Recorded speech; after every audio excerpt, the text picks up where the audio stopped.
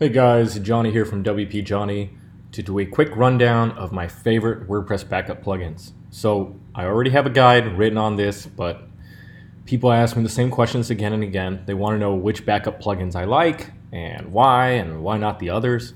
So let's talk right off the bat. Updraft. I generally hate Updraft. So why? Okay, well let's get right to it. Um, Okay, great. It's already in there. So my thing against Updraft is this. It feels like trialware. The interface is kind of clunky to me. It's like lots of links, lots of options, colors, bars, and all that. And then in here, there's like options within options. And then like half of it is locked out. And then you don't know what's being backed up, what's not being backed up. There's all these helpful links that, for me, should not be there in the first place. Okay, so okay, and then of course, you know, they're constantly trying to sell you on the premium plan, and you don't need that. There are free backup plugins out there that do all this. But anyways, what's my first issue with Updraft Plus? One is that their free version doesn't back up all your files. It gets only the core WordPress files. But doesn't get like maybe other folders that are sitting in the same directory, like how we usually have other folders that are non-WordPress folders sitting there. Updraft does not back those up. So right off the bat, hate them. Just don't like it. And back in the days, it was a great, back in the days, it was a great plugin. It worked well, it was reliable, and it cost a little money, but it was somewhat better than, the other free ones. Even though I never used Updraft, I always used backup WordPress. Where is it? But this one has since been abandoned by its developer. They don't sell the premium version, all that. But I was using the free version of this, and it was fine. Okay, let's just go straight to my favorite.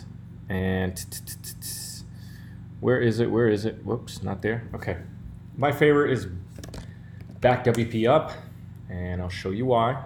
Okay, great. I've already got it. Agree. Usually, you don't see this screen after you've approved it the first time. And here it is, BackWPup. So pretty much for backup WordPress plugins, backup plugins for WordPress, all we need is one, that it works. It backs up the database. It backs up the files, all the files. And doesn't have errors, doesn't have issues, it's reliable. Number two is that it can be scheduled. Number three is that we can store it remotely. So most backup plugins out there, they charge you money for remote storage, but not BackWPup. BackWPup lets you do it all for free. Okay, wow, this is kind of interesting. Before it didn't do this, before it like went straight to like jobs or something, and that's fine. Okay, here, I'm just gonna add a new job. And there it is. You have all your options here. Where do you want to store it? What format you want to store it in? Schedule. Okay, if you want to schedule it with regular cron or like an actual cron job. For the database backup, you could even decide which tables you want to back up, whether you want it compressed or not. And then for files, you can choose everything. You can also choose which ones to exclude. Usually we exclude things like cache folder and upgrade directories and whatnot. And then also takes a nice list of your plugins, and that's it. You hit save changes, and then you can go back to the jobs page, and then you run it. So BackWPup, for the money, which is for the cost of free, is my very favorite backup plugin. The other one I like is WPvivid, and I believe I've already got it on here. No? Okay, well, let's just run through it anyway.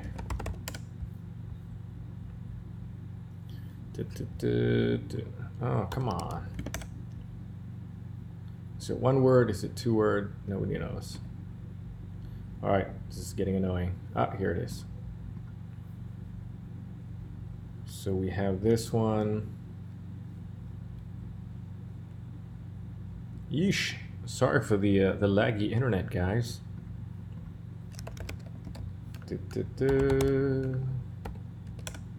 Okay. Now, you may have heard about like iThemes Backup or maybe Backup Buddy and all the other ones. What do I not like about them? Really bloated interface, like tons of ads. It's very spammy looking. They want you to buy the premium version. They lock out features that other free versions, that other plugins give for free. Same thing, this will allow you to save to remote storage. You can schedule it. You can do migrations and all that. It's awesome.